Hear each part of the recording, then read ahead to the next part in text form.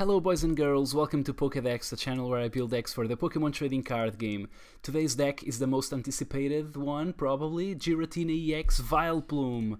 This is a very interesting deck. Unlike any other deck that I've ever played in this game, well, I've only been playing for 1 year, so take that with a grain of salt, but yeah, it's a really interesting deck. I'm not sure if it's going to be tier 1 or not. It's definitely good, but I think if players start playing Hex Maniac, it just wrecks this deck. But let's just jump into the deck. I think you guys will get what I mean when we talk about the cards individually. So we start with Giratina EX, our main attacker. It's a basic EX Pokemon with 170 HP. The ability Renegade Pulse, really annoying, prevent all effects of attacks, including damage done to this Pokemon by our opponent's Mega Evolutions. So their Mega Evolutions like Mega Rayquaza, Primal Groudon, Mega Manatee cannot deal damage to our Giratina EX. Again, they play the Hex Maniac, but hopefully most decks will only play like 1 or 2 Hex Maniacs, and they cannot use the VS Seeker for the Hex Maniac again, so Giratina will hopefully prevail. Chaos Wheel is an attack that costs a lot of energy, so 2 of them are colored, so hopefully you can get the double dragon energy and the double colorless energy in there. Just a couple of energy attachments, and deal 100 damage, which will hit KO pretty much all the EXs. If the opponent has a Mega, that's not enough, but the Renegade Pulse will make it really hard for the opponents to play Mega Pokemon against Giratina EX, so I'm not really concerned about that. The effect on Chaos Wheel is also really interesting. The opponent can play Tool, Special Energy or Stadium cards on the next turn. So if we have a Vileplume down, which item locks both players, Chaos Wheel will basically remove pretty much all the other things that the opponent can do. It just leaves the Pokemon, the basic energy and the supporters. That's all they can play if we Chaos Wheel with the Vileplume in play. So that's really interesting, and I guess the deck will try to play the Vileplume as quickly as possible while using the least amount of items possible. So we have a 3-3-3 Vileplume line. We want to get this guy early on, and I can just start talking about the trainer cards as well, because the deck kinda there's a lot of synergy, so the cards intermingle with themselves, the explanations. We have 4 Forests of Giant Plants, the newest Stadium, which allows us to evolve the grass Pokemon on the same turn that we put the previous evolution down, so we can actually get the Vileplume in the first turn, possibly. And then as far as the items go, as I said, we have 2 Level Ball, 4 Trainer's Mail, 4 Ultra Ball, really good to help us find our evolutionary line, and of course also the Shaymin EX. We play a couple of these. We actually need some bench space, but I guess we can play the Shaymin down. We can play a couple of them at least. Another item that I'm playing is Lucky Helmet. Decided to not go with the muscle bands in this deck. I never felt like the damage was the key in the games that I played. I always felt like if we set up correctly, the opponent will most likely concede. So Lucky Helmet is really good. We have to put it down before the Vileplume, but if we do and the opponent is not 1-hit KOing us, it's really good. We will get to draw a lot of cards out of it. So yeah, Lucky Helmet, pretty cool card. So as far as items that are not supporters or stadiums, that's all we have. And of course I also talked about the stadium, but let's just go back to the Pokemon. We have a couple of Hydreigon EX in here. Dragon Road, if we have a stadium card in play, the Dragon's Retreats cost 2 colorless energy less, so we can actually retreat for free with or sorry, not for free, all of our retreats just start costing 1, so that's decent. At least we can just retreat with a Giratina, discarding only 1 energy, and also with a Hydreigon. If we actually get to have both Hydreigons out, we can retreat for free from with any of our Dragon Pokemon. Of course, Shred is also an interesting attack with a double colorless energy, with a double Dragon energy and any other energy that we might have in our hand. It allows us to deal 80 damage and ignore special effects on the opponent's Pokemon, like the Aegislash, or I don't know, a Pyro or something like that, something crazy like that. So another Pokemon that I'm playing, another attacker, is Miltank. 1 energy, Powerful Friends, deals 80 damage if Vileplume is in play, because it needs a stage 2, but it's a non-EX attacker, that's why Miltank is in here. Of course, if we start the game with Miltank, it's also pretty good. The opponent might just knock it out. It's 100 HP Pokemon, but if we stick a Lucky Helmet in there, we will be drawing cards and we will have some time to set up in our bench. That's all the Pokemon. And then the supporter line is for AZ, pretty surprising, right? But AZ is really important here. It does a lot of stuff. First of all, it helps us retreat from any R Pokemon that might be stuck in the active position, especially if one of those Pokemon is Vileplume. It allows us to get our Vileplume in our hand in order to play items, and then if we have the stadium, we can just put the Vileplume down again on the same turn. It also allows us to draw cards with Shaymin EX. If we have a Shaymin EX in our bench or in the active position, we use AZ and we put it down again and draw a lot of cards. We are playing a couple of Lysander, also pretty good card, but we kind of have to draw into it, so I sometimes wish I was playing more. Maybe it's wrong to only play 2 with this deck because we do not play Via Seeker or something like that, or anything like that. So yeah, Lysander, also pretty good card. And then as far as the draw card supporters go, we have 4 Professor Birch's Observations and 4 Professor Sycamore because they are that good. It's the best that we have so far. And then we have 1 Shauna to round out the draw supporters. Like, if I could play any other, I would, but unfortunately there's no other that I would rather play other than Shauna. And then we get to the energy finally. So we have the 4 Double Dragon, 4 Double Colorless, and 2 Grass Energy because, I don't know, maybe one of these guys gets to attack someday, but hopefully not. Hopefully we'll never need that. But yeah, they also work with Miltank. Both the double Colorless or the Grass Energy work with the Miltank. The Grass Energy also works with the Hydreigon, and then the Double Dragon works with the Dragon types. Of course, the double Colorless, sorry, a lot of double energies work really well with Shaymin to bring it back to our hand. So yeah, that's a deck, a lot of synergy, very interesting build, I think. I've seen a lot of people play, and I kind of took some inspiration out of people that I faced. I don't think I ever seen anyone play the Lucky Helmets. I think that's totally original idea on my part. Well, but I wouldn't be surprised if anyone else was playing it, really.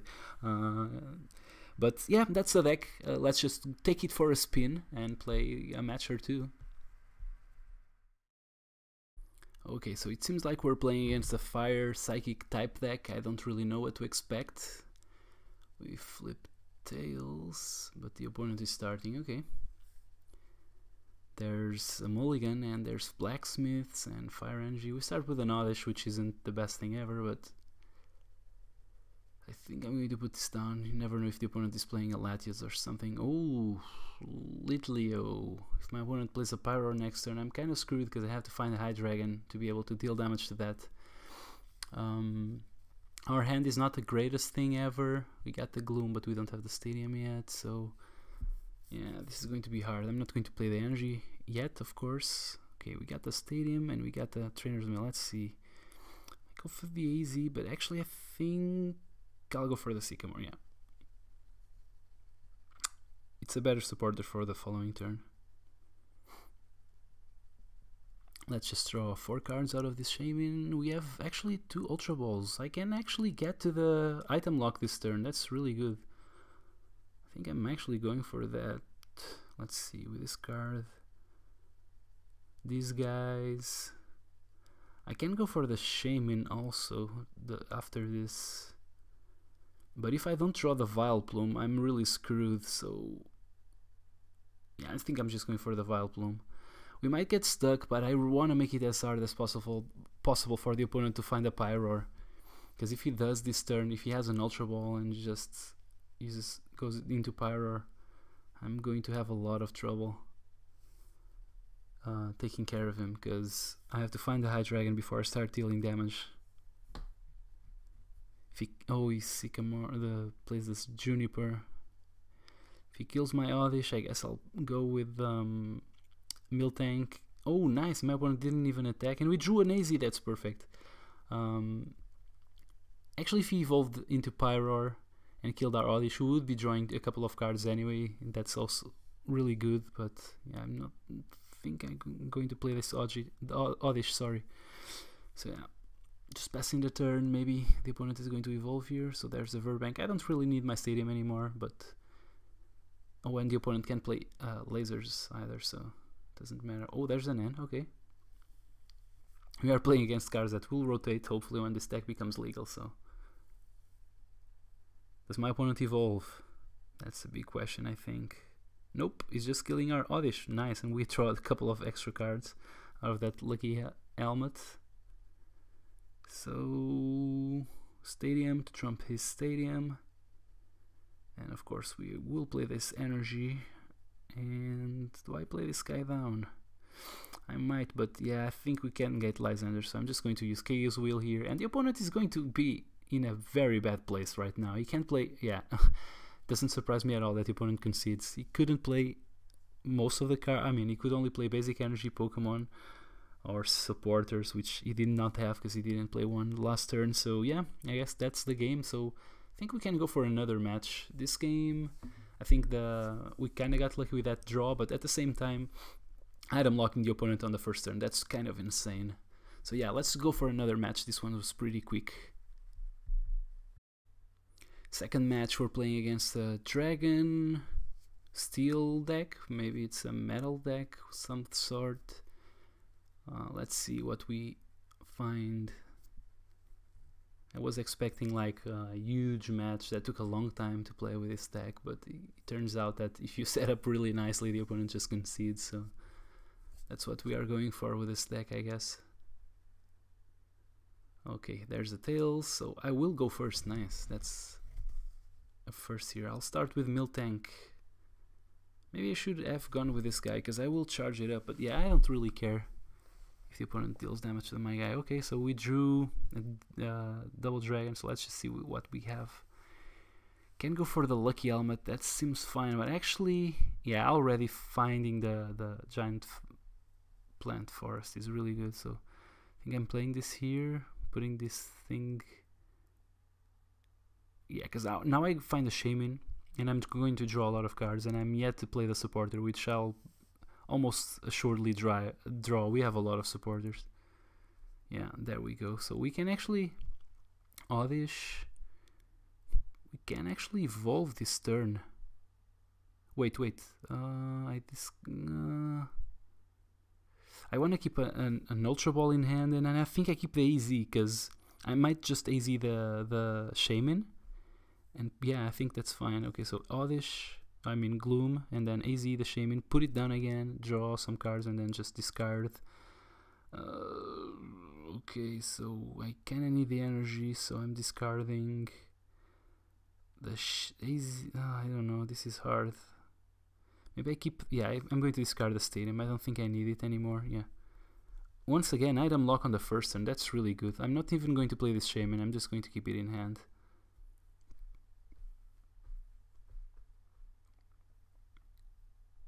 Yeah, maybe I should have played it, because I would be drawing an extra card, right? 4, 5, and then, yeah, I would. Yeah, but I'm going to play the energy next turn, so it doesn't matter. It would be just the same, now that I think of it. So we're fine. Okay, our opponent ends us, which we actually get a worst hand, because this one does not have energy. So that's kind of a bummer. And my opponent is charging up his attacker. Oh, we drew the energy, that's nice. And I actually think I'm going to Lysander out something, because I won't be killing this Reshiram anyways. So I think I'm just going for that. That Rayquaza retreats for free, so I'm just going for the High Dragon. Yeah. Would love to hit the Rayquaza, but High Dragon. My opponent has to play an energy to retreat, so.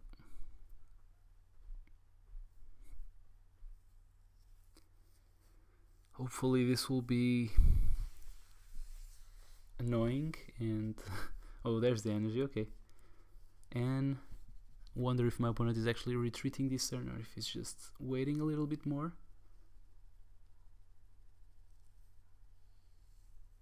We have a double colorless, which I might just play. We can actually attack and kill this Side Dragon this turn, but then he would come with his Reshiram and have the first hit on our Giratina, and we're not killing that Reshiram in one hit, so that's kind of a bummer. The Dragon Pokemon are not weak to themselves anymore, so I think I'm just going to put on this DCE and actually hit the High Dragon again. I know he's going to retreat next turn and kill our Miltank, but I'd rather have the first hit on his Reshiram. So let's just play this thing, and ugh, terrible hand. If If I need to retreat, I might just play that second High Dragon. So let's just hit our opponent. And now maybe we can Lysander out this High Dragon later. Even if our opponent just kills our Mill Tank, I think we will be fine. He will be discarding an energy. Ooh, there's a Double Dragon. Oh, he might just use the Reshiram's ability. Okay, and we actually drew an interesting card in that Double Dragon energy.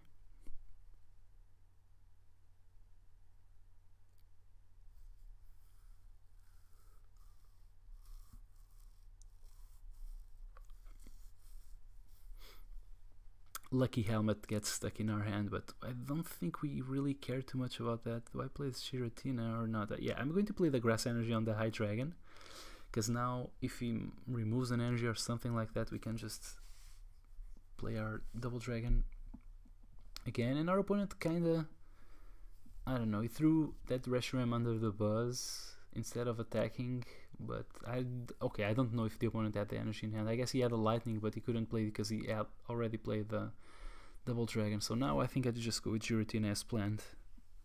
Oh, we actually drew the double colorless, so I can put this second Giratina down and put the double colorless there. So now I'm ready. I can play that Double Dragon where I need it, either on the High Dragon or on the Giratina, if I can avoid